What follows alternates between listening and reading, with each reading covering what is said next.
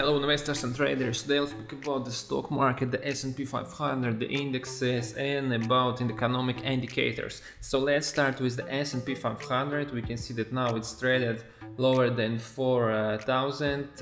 So in my mind here it was a decreasing channel, now in a correction. So it was the first wave, the second, the third, the fourth, and I'm expecting another move down. I'm expecting to see S&P 500 about 35.00. So of course we're now in a environment of elevated interest rate. The Fed telling us directly that it's going to increase its Fed fund rate.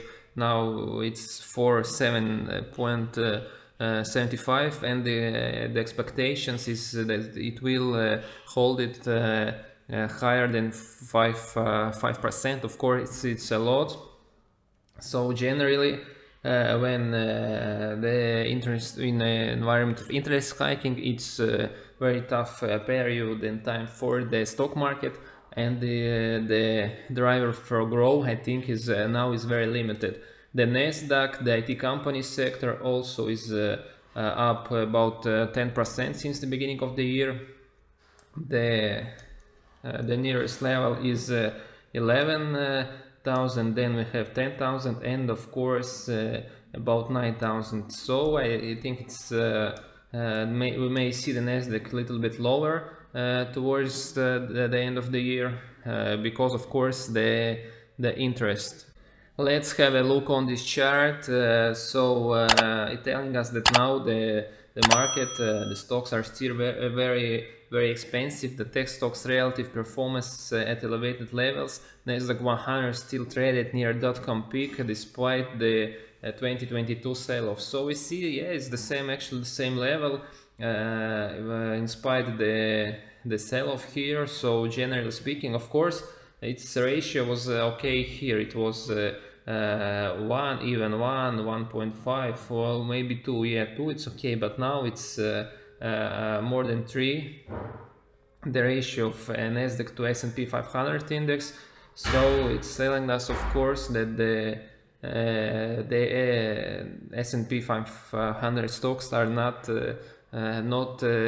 cheap at all. The next chart here, look, we have the federal fund target rate. It's here, the red one, and the black, of course, S&P 500. So now we're traded here. So we see that history shows that stocks have more room to fall. US stocks never bottom before the Fed stop hiking. So here we see that the Fed continue to decrease the interest rates, and after this only we see that the indexes continue to raise. Here also we see a decreasement in the interest rate, and only after the bottom we see a long period of growth. So now we are in a period of hiking interest rates, and we even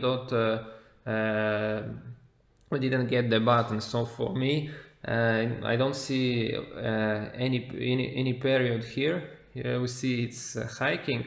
But here, by the way, it's continued to grow, the stock market. Here also the period of hiking, but still it was some kind of flat. So generally speaking, I think that maybe this year we should wait. This chart is directly telling us that if I'm not mistaken, the last year the S&P performance was down more than 20%. So this year may also be very tough. Not easy time and year for the US stocks. Let's move forward to the other assets. So here we see the B2C, the Bitcoin. Its performance since the beginning of the year more than 40%. It's one of my big bets. My target is 30,000. So a very clean and very good performance we see at this year. So generally speaking, now we see a small correction in the Bitcoin, but generally speaking, I'm expected to see the B2C a little bit, of course, higher, and my target here is these resistance levels, 30,000. The US, it's not the US, the Brent, the oil price. So we see it about 81 bucks per barrel. Generally speaking, look, I'm see impulse here. It was the first wave, the second, the third. Now we have a correction, the fourth wave, but then I'm expecting to see the oil price higher than 120. So I'm expecting to see the five wave move here. By the way, usually if it's a real impulse, we have the second wave sharp, and the fourth wave supposed to be flat. So it's looks like it's very very probable that this scenario is the right one. So generally speaking, I'm expecting maybe towards the end of this year to see the the oil price higher than 100 bucks. The VIX, the index volatility, we see that it's jumped a little bit. Last, let me see. Last week it jumped, look, more than 20%. So the traders, the investors in worries, of course, all the stuff with the interest rate, with the high inflation. I remind you that the inflation in the US is now more than 6%. It's, of course, it's a lot. It's not 8, 9 like it was in the previous year, but still 6.4 is really a lot. It's very high inflation area. And let's have a look at today on Nvidia stock. It's technical and fundamental analysis. So look, in my mind, let's have a look on the chart. Here I think it was a correction, ABC move, clean ABC move, a correctional one. It was a general support level about 120. By the way, using the Fibonacci levels, it's a great ratio here. If I'm not mistaken, let me check. So here usually the wave C is 160% from wave A. So here we see it's worked, and of course here it's a great ABC move, like written in the book. So the ABC finished. By the way, the wave A, it was clean impulse, correctional impulse with 5 waves, and now I'm expecting maybe to see Nvidia higher. All the hype is the artificial intelligence. Nvidia up in this year more than 30%. Many invest companies telling that Nvidia can be the main beneficiary from all this hype, all this stuff connected with the artificial intelligence, the ChatGPT, and I guess you heard about it. But I think maybe they are mistaken, because it may take time, of course, but usually with hype somebody earns some like trading, earn the money on this. But if we'll check the RSI, the momentum indicator now is 62. So now Nvidia today it's overbought, and of course the momentum indicator telling that we may see a correction in this stock. So let's have a look on Nvidia fundamental parameters. We can see total score is 91, it's quite high score. Its financial stability, its financial position is also very strong. Debt to EBITDA ratio less than 2, interest coverage 28. Any problems with that for the company? By the way, the Alchemans score is 18, so the probability of default is very low. So yes, I see the financial stability is great for this Nvidia.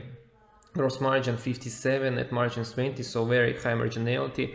The EPS, earning per share, and total revenue for the next 5 years about double digits. It's about 10% and 16 expected to grow. But here the problem is the evaluation. P ratio is 87 and the PS is 18. So look, it's very expensive. Now we will check the historical evaluation, but of course in my mind it's a lot. I can tell you that every stock that has price per share ratio more than 8, so it's very expensive. And of course the liquidity ratio, current ratio, and the quick ratio, both of them higher than 1, so it's very great and very stable company. Any problems with liquidity, By the way, the company also performed share buyback. Last year, like in 21, it was about 4% from its shares outstanding. Let's check the quarterly data. Yeah, the last quarter, the company making a buyback, and by the way, its shares buyback ratio is increasing, so it's a good sign. But let's check the PS ratio. Yeah, we see it's 18 here. So historically, I think the good moment to buy the stock, it was here in the correction of the stock market in the end of 2018. It was about 7 PS ratio. It's okay. It's quite good. On the corona when the corona crisis was, yeah, it was here. It's over 12.30, and not very cheap, but now it's even higher than the corona crisis, so it's 18. So of course, I think of course it's very expensive stock. Let's check the P ratio. Yeah, it's 87, so also a lot. In the end of 2018 it was 17, so I guess it was the best point to buy the stock. Maybe the corona is also was 46. Now it's twice expensive. So generally speaking, Nvidia is a great company. Now you see all the hype is the artificial intelligence, but first of all, the technical analysis is telling us that now the stock is overbought. So you may see a correction in the stock, the evaluation, the PE ratio, PS very expensive.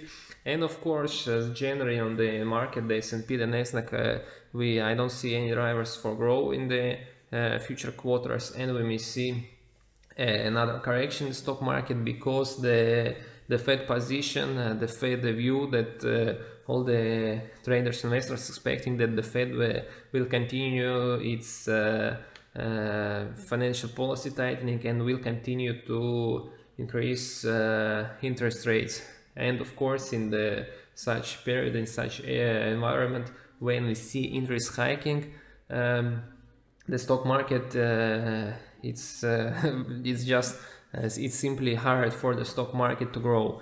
So it's my point, it's my view of the stock market analysis for now. So if you like this video, of course, don't forget to subscribe, press the like button, and see you on the next time. Bye.